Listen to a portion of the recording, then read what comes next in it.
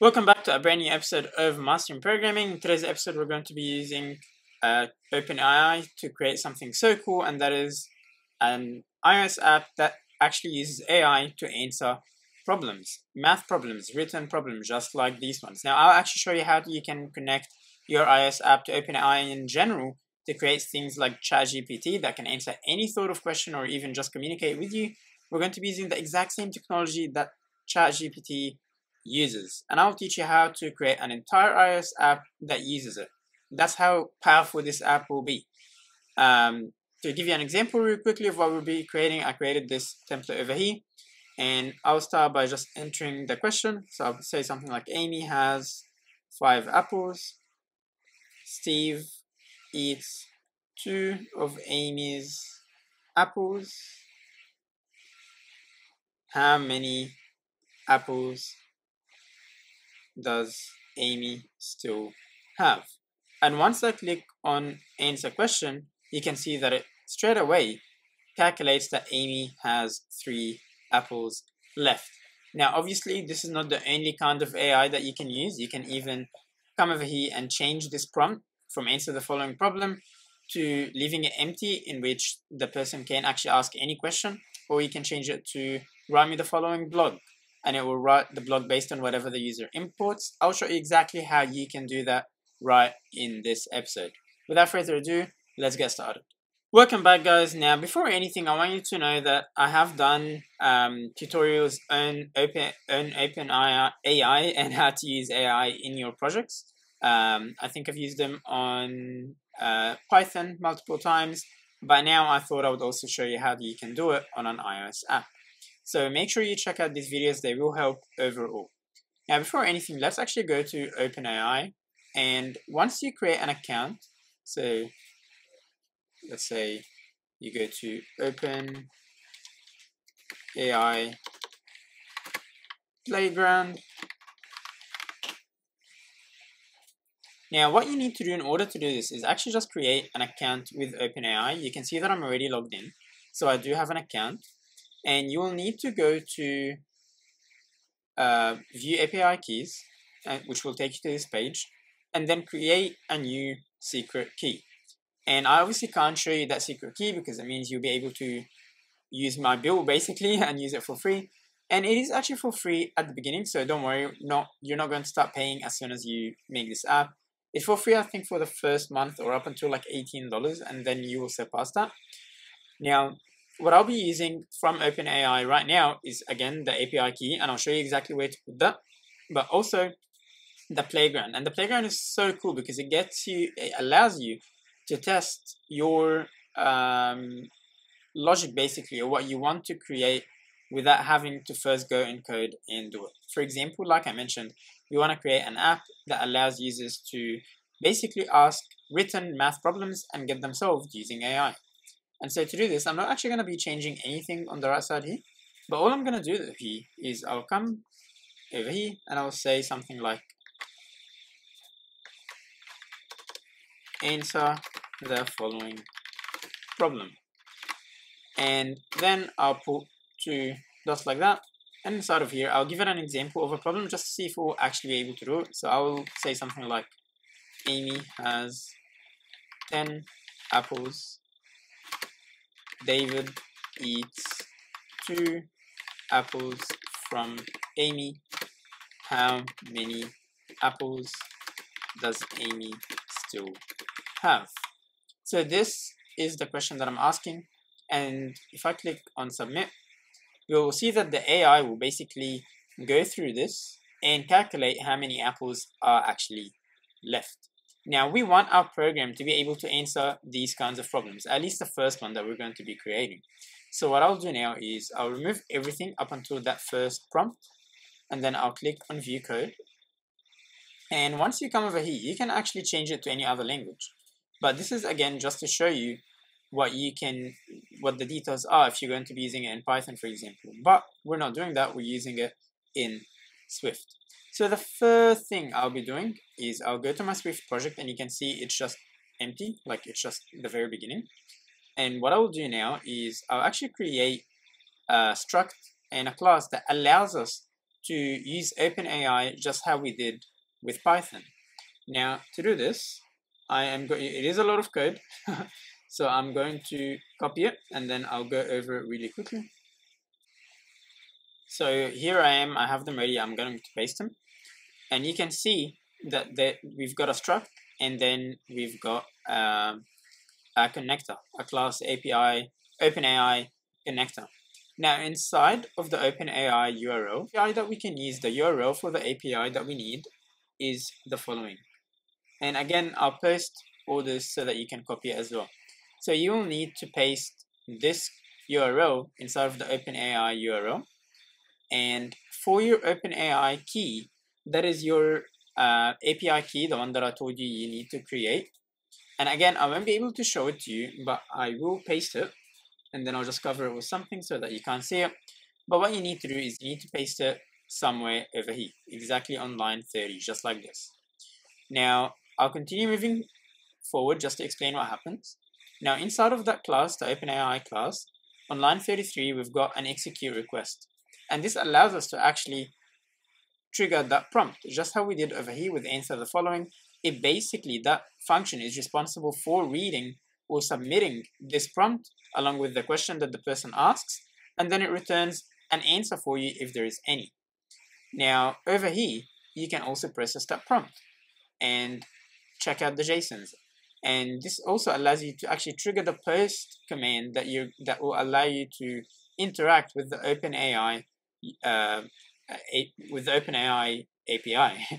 Now, as I keep scrolling forward, here we've got another struct, which is OpenAI response handler, and that allows you to basically get that response back, decode it from just being a JSON into text, and then actually do useful stuff with it. But as you can see, we're getting 2 errors, and that's because we're missing few things. For example, we're missing another struct called OpenAI response. It will be of type codable. And inside of here, we're going to be putting an ID, var ID is equal to string, var object is equal to string as well, var created is equal to int for integer, var model is equal to string, and finally var choices is equal to an array of choice, just like this. Now we're gonna get an error because it will say we can't find it, so let's go ahead and actually create that kind of struct as well. So we're going to say struct choice, we're going to say it's of type codable. Inside of here we're going to have different things, so text, and that is equal to string. We're going to have index, and that is of type int. We're going to put var log probs, and that will be of type string. We'll also leave it as a question mark because we're not sure if we're always going to be getting that back. Finally, var finish reason, and it will be of type string. Now, there is one more thing left to do, and that is we need to find a way to communicate with our content view and our OpenAI connector. So to do this, I created an extension that will allow us to actually view the information from our class. There we go, and you can just paste it here. So now that we've got that ready, it's actually time to go ahead and use it. And yes, that's how simple it is to use this. Now all I'll be doing is I'll be going all the way to the top here, and I usually like going to the top so I can just straight away start creating my variables. So it will be at state var prompt tf. You can call this anything else you want that you might find more suitable. At state var answer, and this will carry the actual answer that we will get back. At state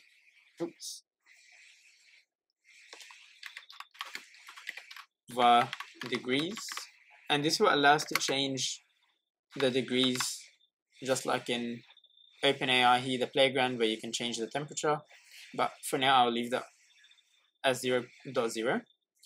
After that, there is one more thing that we can do. And sorry, I'm just adjusting my mic because it is coming on the way of my keyboard. I hope you can still hear me properly. And that one will be let the OpenAI class to be equal to OpenAI connector. There we go. Now what I'll do is I'll actually remove everything inside of that VStack. And instead what I want to create is I want to create that text holder, or sorry, the text editor. So what I'll do is I'll create a ZStack. And the reason I'm doing a ZStack is because I want to have like, let me just show you. I want to have placeholder text. And for some reason at the moment, SwiftUI doesn't allow you to automatically have placeholder text like that. So let's go ahead and do that here manually using a ZStack. So I will say text editor, start of here, I'll put text and I'll bind it to the prompt. So that way every time something is edited on the text editor, it gets updated here in the variable at the top. And I added some customization. For example, for the font, I want it to be of type body. And we can remove the extra parentheses over here. I also wanted to give it a corner radius of type 10, of value 10, sorry. I want to give it a frame. And inside of that frame, I just want to control the height to be 200. For the width, I want to take the full width of the page. Now, here's what I will do. I want to make sure if the user enters something, then we want to remove that placeholder text. Otherwise, I want it to be shown. So what I'll do is I'll say if prompt f, so if the user didn't enter anything, dot count is equal to 0, then what we need to do is we just need to give that placeholder text. In my case, I'll just keep using that example just to make it consistent, and I want it to be in gray. So let's actually quickly have a look at how this looks like. So if I click on run, I'll just wait for it to run on my phone.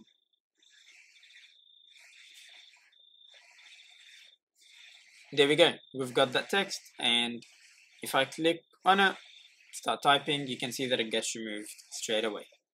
So now let's go ahead and create the text at the very top with the answer, and that will literally just have the answer inside. But we don't want to show the answer unless there is an answer, so we can say something like if answer dot count is not equal to 0, then create text, and inside of here place the answer basically. Awesome. Now what else do we need to do? Well, we need to create a button that allows us to actually trigger the OpenAI request. So for this, I'll come over here and I'll say button action. I will then go over here and create this, and I'll add text for that button. That text will basically just say answer question, and inside of our button, what we need to do is we need to say answer is now equal to, and we're going to call that function from OpenAI that allows us to process that prompt. So let's go ahead here and we will say the OpenAI class dot process prompt. Now for now, let's actually leave this open. The only thing that I'll do is I'll add the entire prompt from the user. So right now we're actually creating this so that it shows everything inside, and we actually need to do this. There we go. Anything that the user asks, it will create. If you ask it to create you have log, it will do so. If you ask it to do a math equation, it will do so. And then we're actually going to refine it so that it's only for math questions, or at least tries to be for math questions. Now let's go ahead and run this and see if it will work or not. So I'm going to click on run. Yes, replace the one that we already have. We're over here. You can see that now we have that button. So now I'll go over here and I'll say 5 plus 5. I'll ask it to answer the question. And you can see that we get something weird over here. That It's meant to be the answer. So let's ask something else. Let's actually ask that example that we have here. Amy has 5 apples. She loses 1 apple. How many apples does Amy have now? And I'll click answer the question.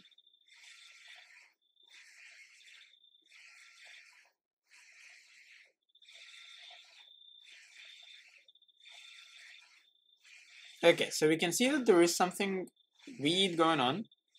Things are not actually updating properly, so let's try and understand why. So it seems like we didn't actually get a response from that last one, and that could be because it was too hard to answer. So let's go ahead and run this app again. So now let's do it again. Amy has 5 apples. David eats 2 apples from Amy. How many apples does Amy have left? Let's click on answer the question, and it answers it for us. So it says Amy has 3 apples left. Let's go ahead and run this again. And this time we can ask anything else. So we can say something like, write a short email asking, or let's say something like, write a resignation letter. Answer question. And once I click on it, it should take a few seconds, and then it will actually answer it. The name of your boss or whoever your letter is for. The name of your boss, whoever is addressed to. Write a resignation letter. There we go. Now, I want this app to be more focused on math questions. So I'll come over here, and I'll place that prompt that we have at the very beginning. And I'll put it like this. And that way, if I run this, OpenAI will actually get a more unified request, because it always has the instructions on what it's meant to do, which is answer the following prompt.